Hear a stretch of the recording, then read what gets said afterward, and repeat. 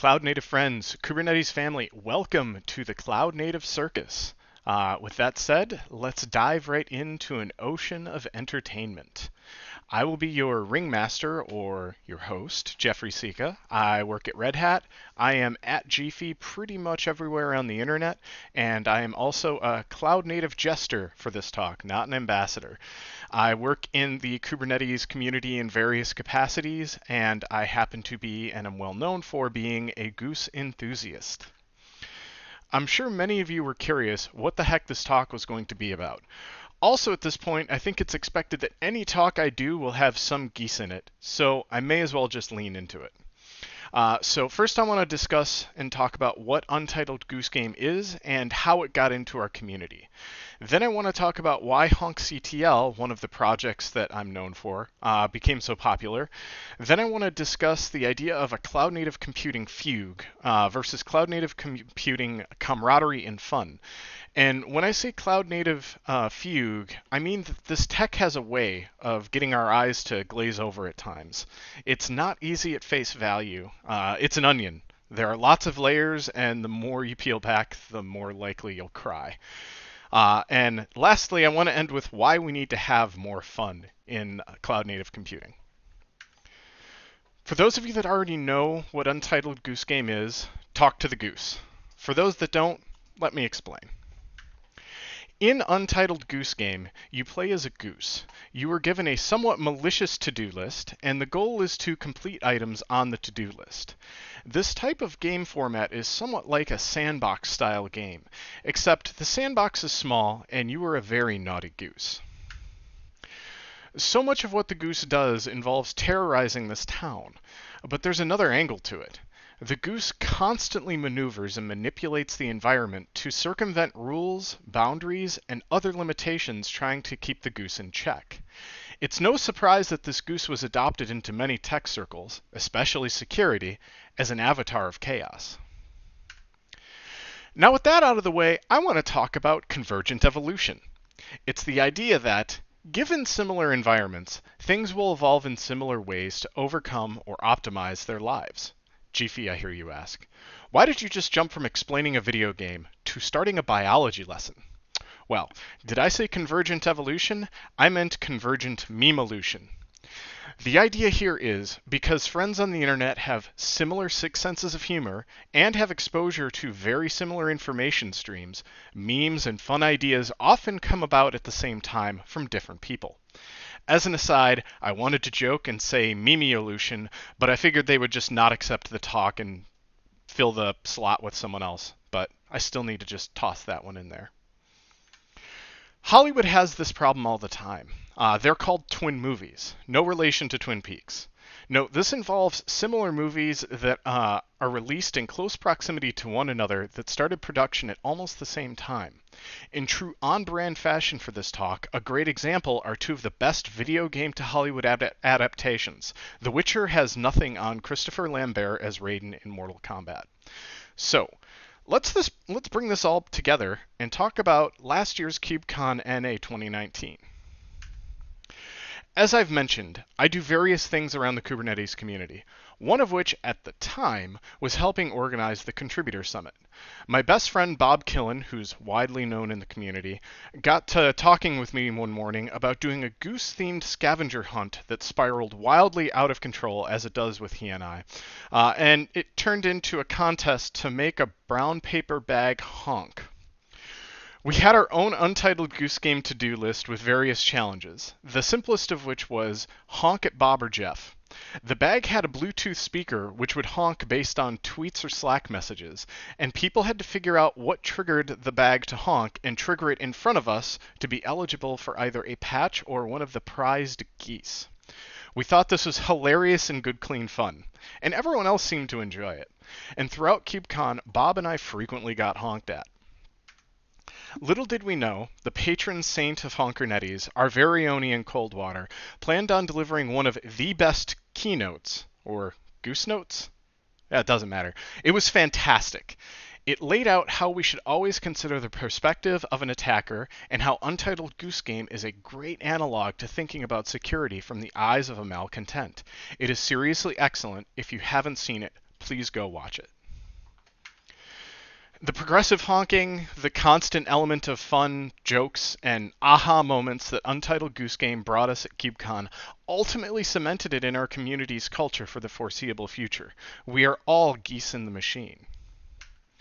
It is in our nature to have fun. Yes, everyone's idea of fun is different, but our natural state is to seek out fun. And it is that drive and creativity that, no matter the circumstance, allows us to turn the most complicated or boring at face value tasks into fulfilling and enjoyable moments. Cloud computing, cloud native computing, it's not easy for many. It's complex. There are progressively more and more layers, and if you talk to someone outside of the know, it can be intimidating. I want to showcase some of our community's more memorable instances of fun. And what better way to start off than breadsticks? During his leading of the 1.16 release, another Cloud Native ambassador, Lockie, became known as a breadstick aficionado and general Olive Garden enthusiast. It was an endless barrage of Olive Garden memes, gift cards, photos, trips to the restaurant, all culminating into the Kubernetes 1.16 logo. For those of you that didn't know, yes, Kubernetes 1.16 was indeed powered by and advocated for unlimited breadsticks for all. So prominent is this meme that, to this day, Lockie is synonymous with breadsticks to some. Brandon, you weren't that far off. Another creative way of having community-based fun I've seen recently is Cards Against Containers, a play on Cards Against Humanity. In the game, one player draws a card containing a phrase with one or more blank words. The rest of the players must try to make the first player laugh as much as possible given their hand. For example, if I had the card blank makes my job exciting, and someone played dumpster fire, I'd laugh heartily and likely pick that card as the winner. It's quite a simple format and endless amounts of fun. During the 2018 Seattle KubeCon, the community decided on Twitter it's not KubeCon, it's KubeCon! With Google's Borg being Kubernetes' distant uncle, and other various Star Trek references in Kubernetes, the project itself, this was an incredibly on-brand joke. And of course, the meme was made manifest with stickers. It has definitely stuck around in the community because a full year after Seattle, people are still screaming it out at dinner. Goose stickers weren't the only thing that happened at last year's Contributor Summit for Kubernetes. The lead of that summit, Paris Pittman, bestowed upon her mighty crew of captain's hats embroidered with the person's GitHub handle on it. It was a wonderful gesture. Mine is on my bookshelf behind me. And it also helped throughout the summit as people looked for anyone wearing these hats for help. Mission accomplished, and it was totally on brand with everything in Kubernetes being nautical themed. And with many of us being engineers and open source developers, of course there will be some technical nerdy fun in the form of slash commands. Throughout the Kubernetes repos and even on Twitter, you can /honk, /pony, /woof, even /meow to your heart's content. There's nothing quite like seeing some progress on that complicated pull request and deciding to celebrate on its impending approval with a big ol' picture of a cat. Finally, let's talk about something a little different. Let's talk about Doom. Wait, what? I'm a sucker for hard transitions in this talk, but hopefully I've gained your trust enough to allow me to bring this back around. Doom is an iconic video game and one of the original first-person shooters. So what does slaying demons on Mars have to do with Kubernetes? Well, someone with as sick a sense of humor as I have thought it'd be a fun idea to take Doom and make it into the most violent chaos engineering tool ever. It's impractical, but you can't argue that it doesn't sound fun. And again, though its practicality is limited, the fact that someone plumbed this all the way through and it was probably driven by their need for a fun project.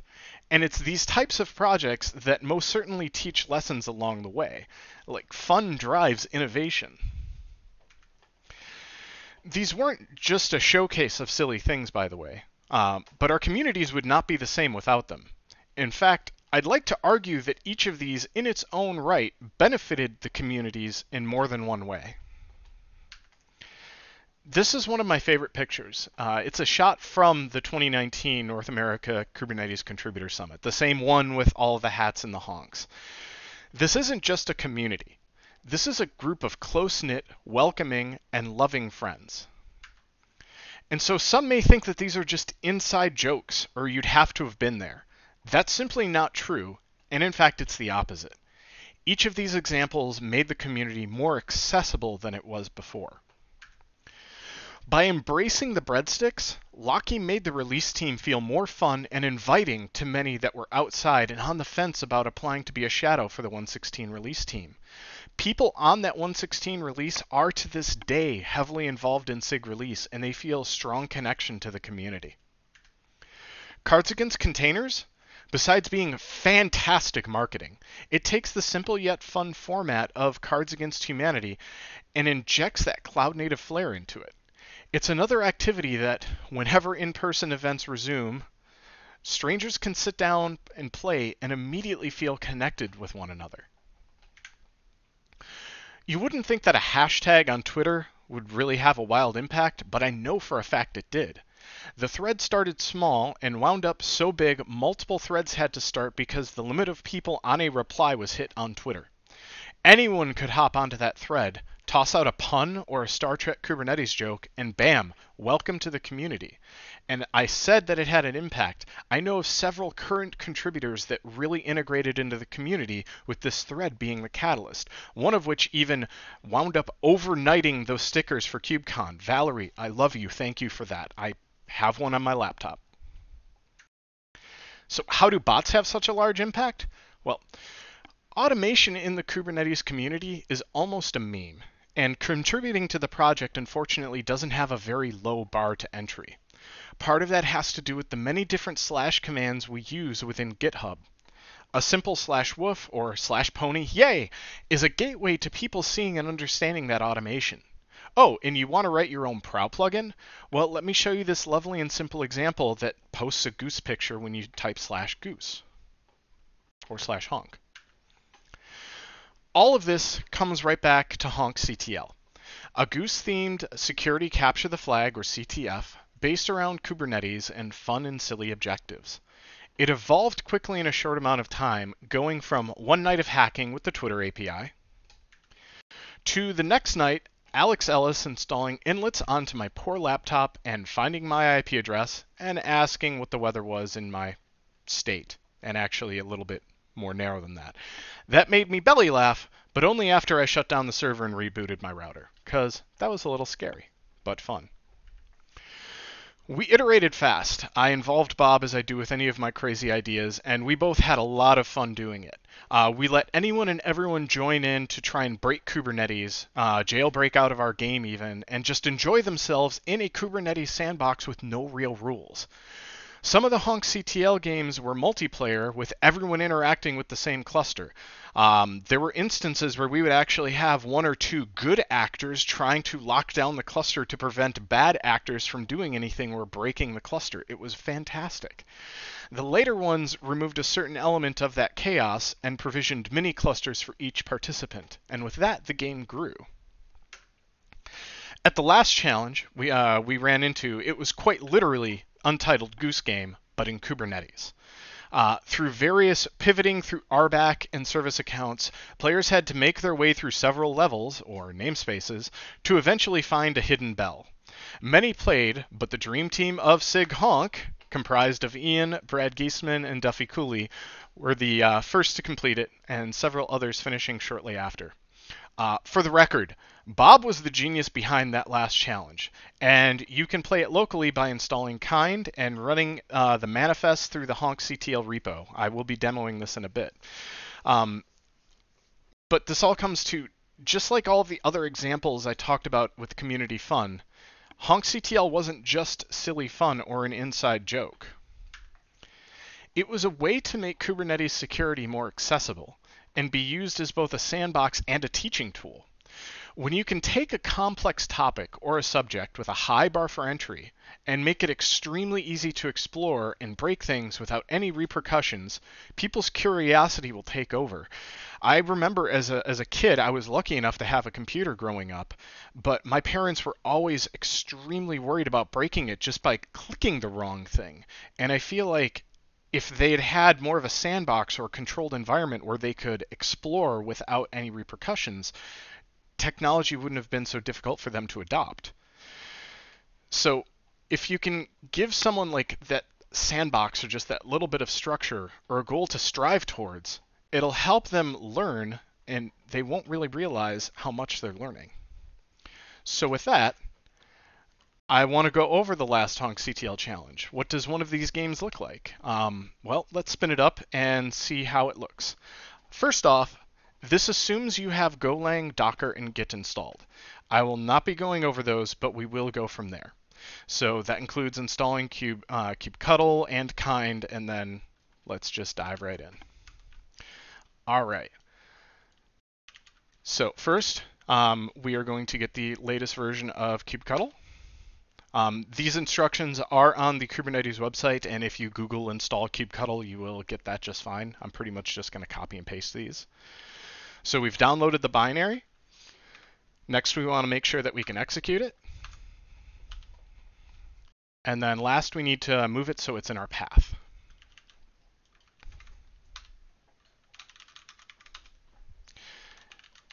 Now, if we do a kubectl version, we see that we are using 1.19.3, which should be the latest. And I don't have any existing server configured, so we're good there. Next, let's go and get the latest version of kind, which as of this presentation is version 0.9.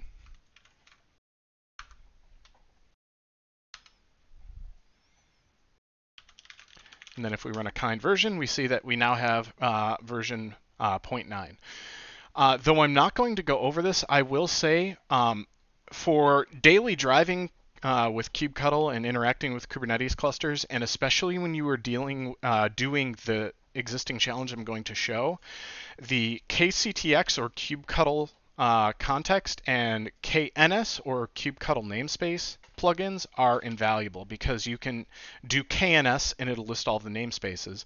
You can also do KCTX and list all of your contexts. Very, very helpful.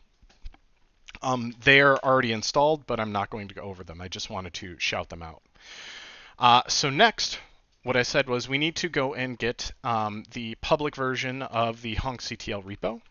So we'll just go and git clone that. This is a public repo with all of the previous challenges and notes and the solution if you get stuck or you just kind of want to skip the fun and see the end goal. Next, we need to go into the challenges directory, find the March challenge, and then the next thing we do is we create a cluster using kind. We specify a config in the challenge because we need to enable some alpha features in order to lock down the cluster the way we needed to for this challenge. Do a little dance, watch Cube up, kubectl tonight. That's all I had. But once this is up, we need to apply, there are 3 different folders full of manifests, and we need to apply them in order. So that's why it's manifest 0, manifest 01, manifest 02, and manifest 03. Sweet. So if we do, we see that we have a server version and a client version. And if we do a kubectl git nodes, we should see HonkCTL control plane. Excellent. So next what we'll do is, like I said, we will kubectl apply all of those manifests. PSPs were the alpha feature that we needed to enable, by the way. And then kubectl apply manifest 03. Beautiful. The last step to start the challenge is to run a script that is also in the repo called goose.sh. What this is going to do is it is going to essentially when you create a kind cluster, you automatically get cluster admin on that cluster. This will change all of the contexts that are needed, and you will wind up in a garden as a goose. That's why it's called goose.sh. So once all of that has happened, to verify that everything is good, do kubectl get nodes. You should be forbidden from getting nodes. In fact, you can see that you are now the service account of goose, and you are in a garden. And if you get kubectl get pods, no resources are found in the garden namespace. So that is how you start the last challenge. You can do this on your own locally, as I've shown, but I do want to give people a little bit of a hint on where to start, because as I explained with Untitled Goose Game, you have a to-do list. And if you look in this challenge, there are to-dos. And if you look at the to-dos, there happen to be some to-dos that you need to follow. So let's review what it took to get to this point so you can play around. Verify that you have kubectl and kind installed, clone down the repo, and then these instructions are also in the repo, just doing 3 kubectl applies and then running the goose script. To give someone a sandbox a game where they have to learn how to pivot through different RBAC rules, that's not a low bar to entry, I think. So that's that.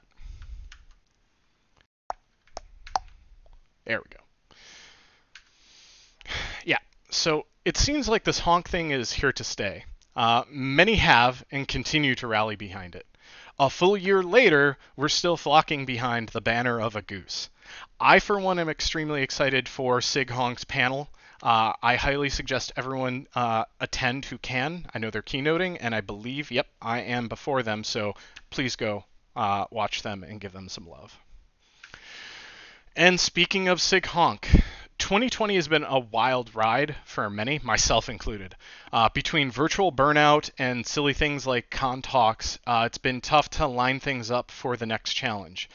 And the next challenge was a rather interactive attack and defend challenge involving Sig Honk. It hasn't gotten scheduled yet.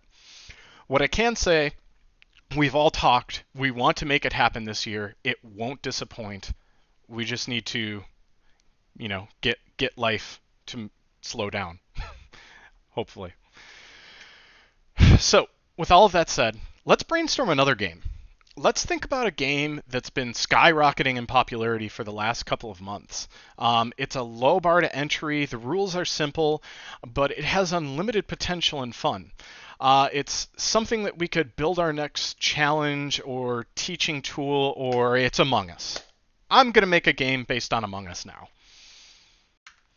Among Us, for those of you that don't know, is a game much like Mafia or Werewolf. In the game, you and a team of others must run around and try to complete tasks on a map. Everyone is given a different task list, some overlap, and while people are doing tasks, no one is allowed to talk. However, among you may be 1 or 2 evil imposters whose sole mission it is to sow mayhem and eliminate all the other crew members. In the game, the imposters win if the number of alive imposters becomes equal to the number of alive crew members. The crewmates win if they can complete all their tasks or if they eliminate all the imposters. The crew can send people out the airlock by voting them off the island, so to speak. During these crew meetings, people can talk, argue, debate, or stay silent. It's all about tactics and sussing out who's not doing tasks. It is a hilariously fun game, and I will be happy to play with anyone who thinks, yep, I can betray my friends and lie to their face. So, how can we turn Among Us into a cloud-native fueled game? Well, let's think about what if you had to keep a workload alive by identifying malicious or misconfigured components running inside your cluster. The idea would involve things like adding disruption budgets or identifying workloads that could a node. This isn't multiplayer, but it becomes a fantastic tool for people new to Kubernetes applications and fault tolerance to learn common patterns and best practices while having some fun. Instead of Among Us, it's Disrupt Us, a wacky game of intrigue and workload management. So you see all these copy pastas on Twitter lately with like fill in the blank after typing this phrase. And then I look at this one. I can't even imagine what many people would finish this with. Cloud native computing is complex, unachievable, boring. I want to change that. Cloud native computing is fun. Yes, it can be complex, but we can make it fun. Instead of a steep learning curve, we can build a ramp together. All I want to do is have fun with all of my friends, all of you. And the more fun we have together, the closer we become and the further we can go. So, what can we build together? What silly, crazy, fun ideas do you have? Please tell me, and let's have some fun. Thank you. Thank you for listening to me rant and talk about games and cloud native stuff. Thank you for participating in HonkCTL and other goosey things in the community. Just thank you, because without you, I wouldn't be having as much fun as I have. I will be around on the internet pretty much ad nauseum. I should be around after this talk. When this talk is broadcast, feel free to reach out to me, even if you want to just throw an idea my way. Please, let's have some fun together. And thank you.